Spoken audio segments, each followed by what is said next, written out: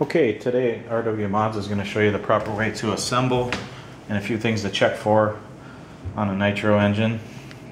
This is the same Alpha A852 that we took apart in the other video. So I've taken this apart and I cleaned it in a parts washer. I have a hot water parts washer that I use. It does a nice job, doesn't leave an oily film. Main thing with anytime you take motor part is cleanliness. Everything, any speck of dirt can put a scratch in the piston, and it's just everything has to be clean.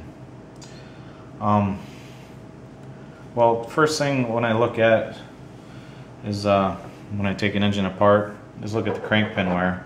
Micrometer is the best way to do it. Calipers can kind of give you an idea of what the crank is worn, and you want to check all the way around the crank when checking it. The wear will always happen on the thrust side as it's pushing, the explosion. It's pushing the crank down. And it's only going to show up, it might show good one way, but the other way it's going. Another thing when I do an engine for somebody is measure the rod bushing. I have a nice bore gauge here, and checks to 1/10,000ths of an inch.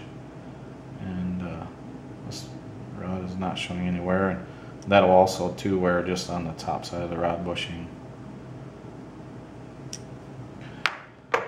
For crank pin wear too, also 3/1000ths out around is generally kind of, I put it as a backup motor.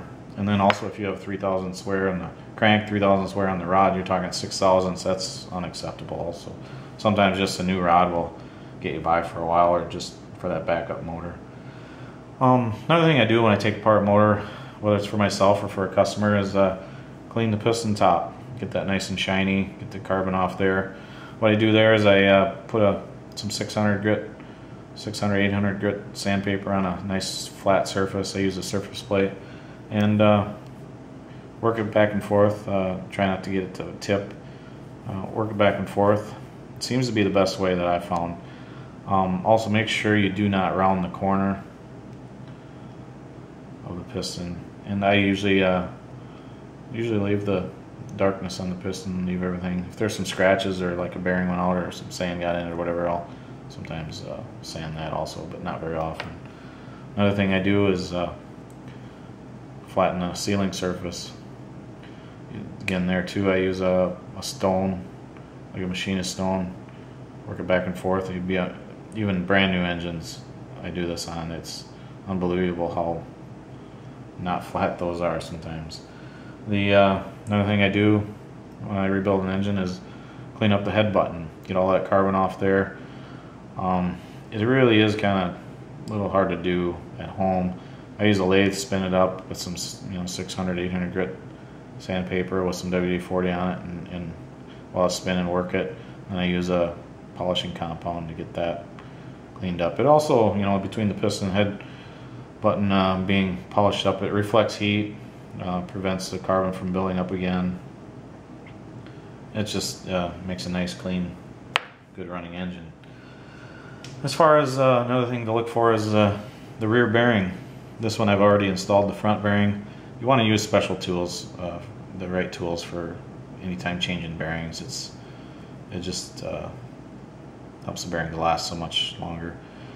One thing I do when you get the block cleaned up is with the oils, what I found is with the oils from the nitro fuels, the castor oils, with a little thicker oils in there, the bearing will feel pretty good. Then you get it cleaned up, get some just WD-40 on there, they'll feel kind of loose. And I'll stick the crank in there, kind of rock it back and forth, and you can kind of tell it's a touch. And it took me rebuilding quite a few motors before I got where I could tell if a bearing was bad or not. When in doubt, just replace it. They're not too expensive. It'll save you parts down the road. I guess we're about ready to assemble this.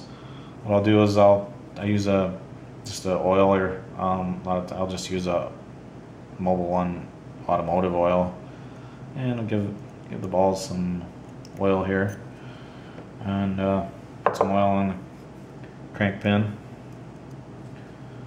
and slide the crankshaft in. And we'll put on the piston in, getting some oil on the rod bushing. We'll slide the piston in, line up the rod and the bushing, plop that on there, and I'll put some oil in the sleeve.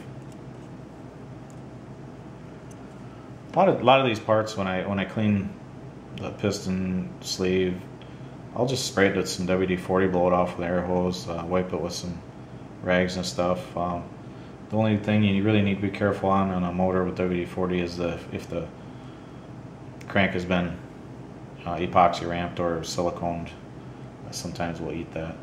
And then we'll line up your alignment and drop it down in there a little ways. Sometimes you got to rock the piston back and forth a couple times. Get it up in the sleeve and drop it down. Make sure you're lined up there. And then another thing too we'll look at is the head shims. A lot of times I get an engine, take it apart, and there's dirt embedded in these shims. You want to make sure everything's clean. Take these and wipe them with a rag separate. Put them on your head button. Sometimes there's markings for the exhaust side. You can kind of pay attention when you take the motor apart. And pop that head button on. And then as far as the back plate, same way as when we took it apart, you can break the piston skirt when putting the back plate on. Make sure the piston is up, or at least most of the way up, and slide her in there. Make sure most of these there's only one way up. They're either marked, or pay attention to which way it came apart.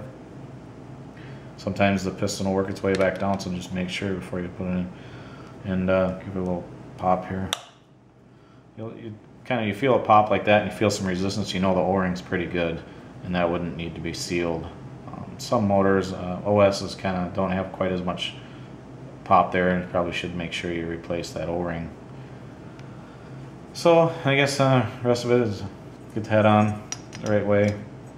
And then another thing I do too is head bolts.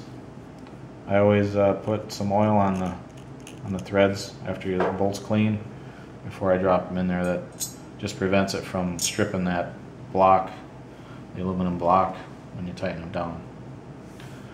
That's about it. On engine assembly, we'll tighten all the. You want to tighten crisscross. Just kind of make sure everything's snug, and then kind of cross from each other. Tighten these two, then tighten these two, and kind of keep working your way up. That's it. Thank you for watching. This is RW Mods.